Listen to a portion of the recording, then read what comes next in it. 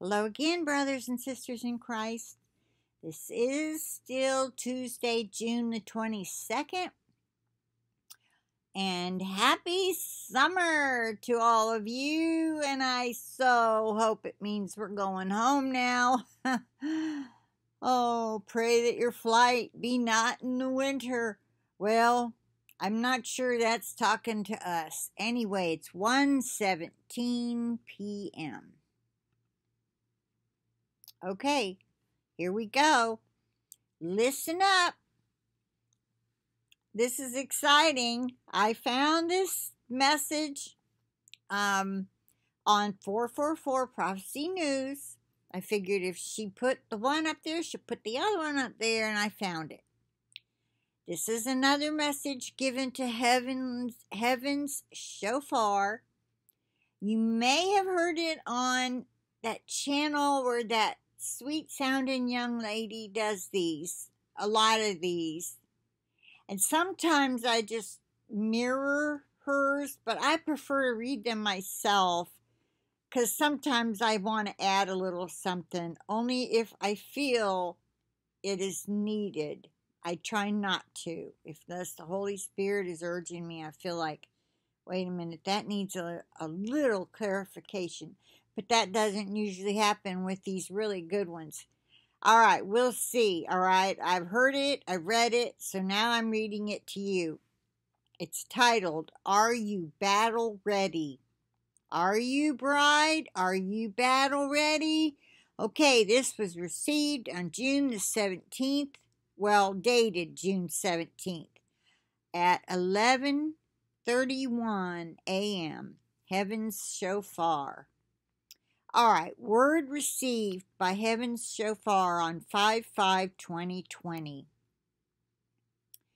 The time is drawing near where we will be together.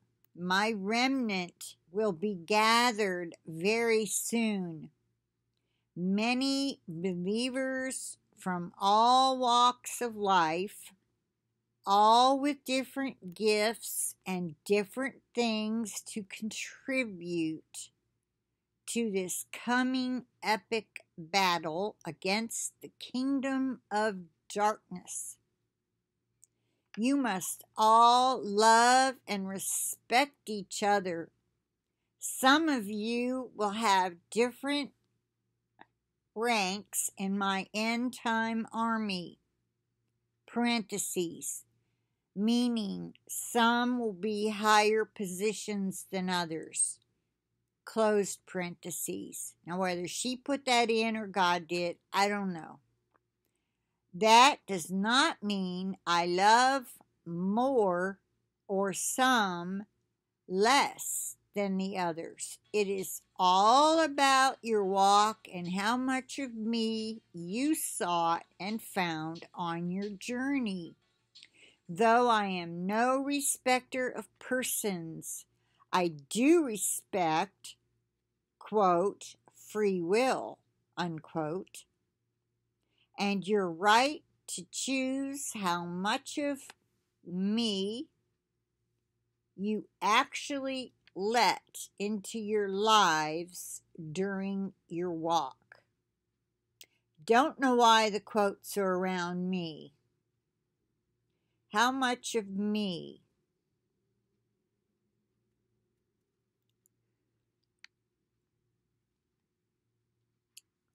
I don't think God would have put them around there. But anyway, maybe so. Some have been at this much longer than others and have learned many, many things on their journey. These are my seasoned war generals who will lead and teach you what you need to know to be victorious when you confront your enemy in battle. I am your commander-in-chief who of course will be with you every step of the way and never leave your side. I too will teach you many things in the days ahead. but my generals will also be in positions of leadership, and you should respect and obey them, parentheses, especially during combat, closed parentheses, exclamation mark. Follow their commands, for several of them have already been trained by me. They have submitted their lives to me and withheld nothing. I have refined them through the fires of affliction, and they now shine as, quote, pure gold, unquote. Isn't that wonderful? We shine as pure gold. The days ahead will not be easy, for there is much work to be done and much for you all to still learn from me, the Master, the Lord of hosts, the God of ancient armies. That is who you fight for. Remember, I won this battle many years ago at Calvary. Satan is a defeated foe. Everything now is just a formality. And then it's got ... prophecy being fulfilled to prove that I am not a liar and my word does not come back to me void. I am the Lord your God, creator of heaven and earth, worthy of all praise. Be ready, for very soon we will be together, and you will behold my mighty power and majesty. Much greater will the works be that I will accomplish through you, my beloved remnant. You would not believe it, even if you were told. Your Commander-in-Chief and Messiah, Jesus the Christ. Oh, that is just so exciting. I can hardly wait. So there's lots of scriptures. For there is no respecter of persons with God. The Lord thunders at the head of his army. His forces are beyond number and mighty in the army that obeys his command. The day of the Lord is great. It is dreadful. Who can endure it? Yeah, it will be dreadful for some people, most people. So shall my word be that goeth forth out of my mouth. It shall not return unto me void, but it shall accomplish that which I please, and it shall prosper in the thing whereunto I sent it. I will put all this in the description box so you'll have the references.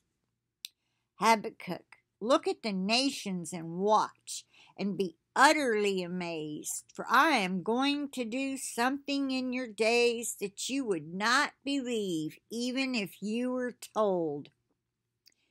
Verily, verily, I say unto you, he that believeth on me, the works that I do shall he do also, and greater works than these shall he do, because I go unto my Father. Hallelujah! That's going to be awesome. This last one, God is not human that he should lie, not a human being that he should change his mind. Does he speak and then not act? Does he promise and not fulfill? Absolutely not. Heaven forbid. Okay, so I am going to end this here. I plead the blood of Jesus over this video and over each and every single one of us and over all of our devices and our internet connections. And with that, I'm going to say bye for now. I'll talk to you later.